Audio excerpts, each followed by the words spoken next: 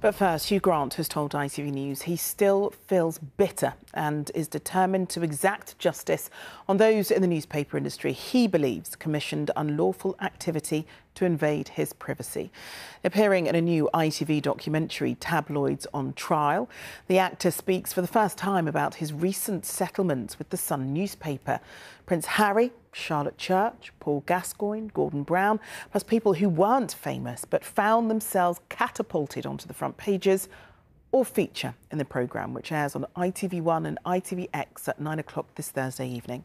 Our correspondent Rebecca Barry, who's reported on the phone hacking scandal over the last decade, heard the impact on from some of its most high-profile victims.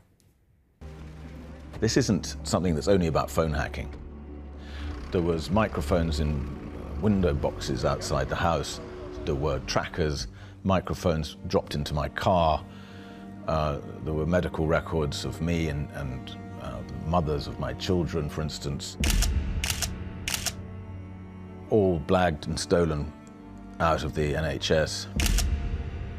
And perhaps most spectacularly, the burglary of both my flat and my office. Speaking to me in an ITV documentary, this is Hugh Grant's first interview since his settlement with the Sun newspaper. He made these claims in his recent legal action, allegations the newspaper has always strongly denied. In the case of my flat burglary, yeah, it was quite spectacular in that the whole door had been taken off its hinges and nothing was stolen.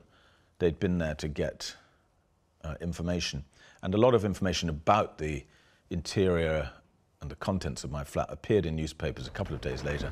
How do you feel today here? He says he reluctantly settled out of court for an enormous sum of money because even if he'd won at trial, he could have faced a £10 million bill.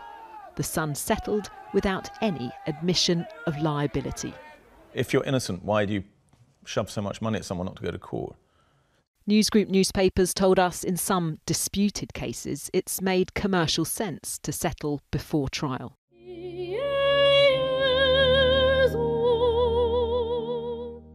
The scars of unlawful tabloid tactics run deep.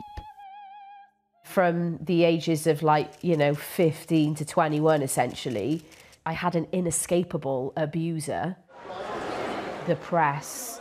From the age of 16, Charlotte Church was being hacked by the News of the World. There's just a level of paranoia and anxiety. We used to say, oh God, have they tapped our phones? Have they got microphones in our house? Let's go. So my mother, already an incredibly vulnerable woman, her mental health was really bad, and I had found her after taking an overdose. She was in a really bad way, and that was straight in the press. Straight in the press, no idea again where it came from. I mean, it was horrific. And she's never been able to fully come back from the abuse that she suffered. In 2012, the publisher of the News of the World paid substantial damages and offered its sincere apologies.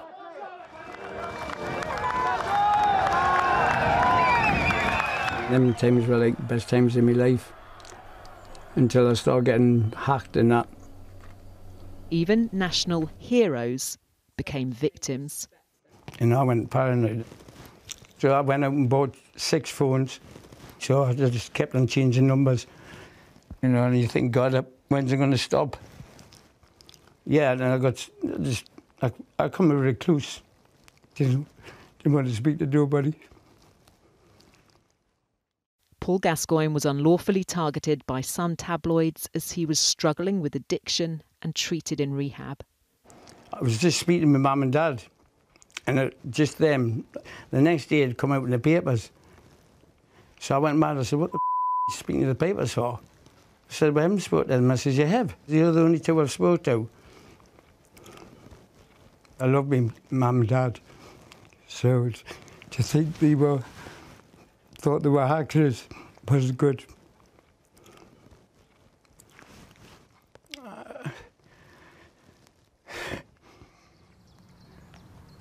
In 2015, Mirror Group newspapers were ordered to pay damages and apologised.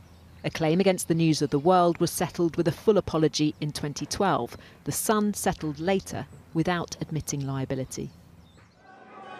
Other allegations reach the very heart of power. There seemed to be no limits to what this group would do. Despite the publisher's strenuous denials, Gordon Brown has accused Newsgroup newspapers of unlawful information gathering since he gave evidence under oath at the Leveson inquiry. My bank account was broken into, my building society account was broken into, my gas bill, my electricity bill, my telecommunications bill.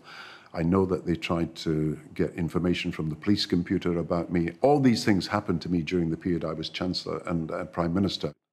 This respected statesman now joining others, calling for fresh criminal investigations. I don't hold massive grievances against the foot soldiers or these guys who did this stuff.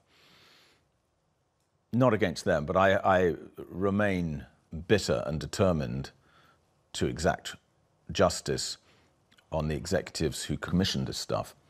Despite apologies and more than £1 billion spent on legal fees and payouts by two of Britain's biggest newspaper groups, for many, the pain endures.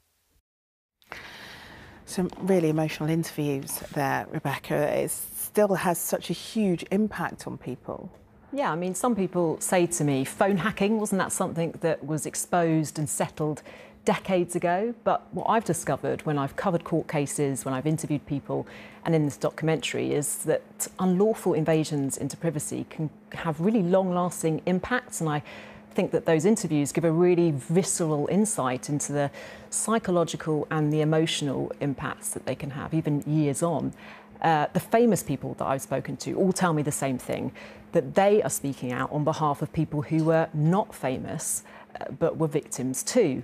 And there's one person in particular who feels so strongly about this and significantly has the financial firepower to see this through the courts, and that is, of course, Prince Harry. I interview him as part of this documentary.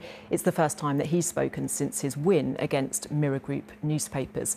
He reveals his reaction to that ruling and he gives an insight into the impact that years of unlawful activity had on him. We'll release some of that interview tomorrow. But this story is not just about princes and prime ministers. The documentary also features people who were suddenly caught up in tragedy, but then also targeted by some tabloids. OK, Rebecca, thanks very much.